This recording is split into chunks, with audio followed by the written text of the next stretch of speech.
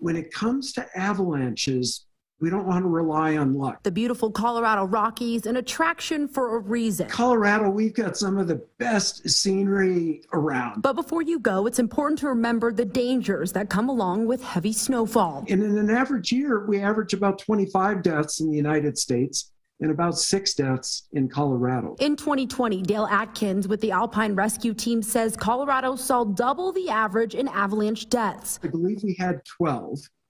And that tied a modern record for avalanche deaths in Colorado. This year, late moisture, Atkins says, still has an impact on the snowpack. Those dry conditions that allows the snow that stays on the ground to change to sugar. It becomes very sugar-like and loose.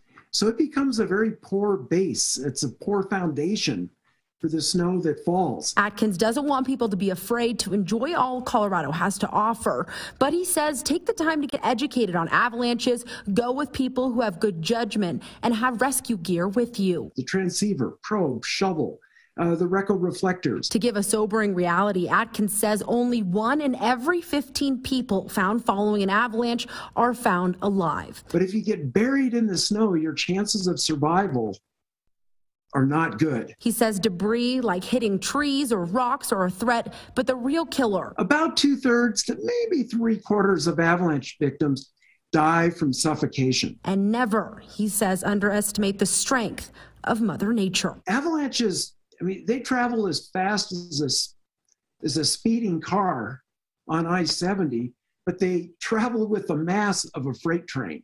Courtney Fromm, Fox 31.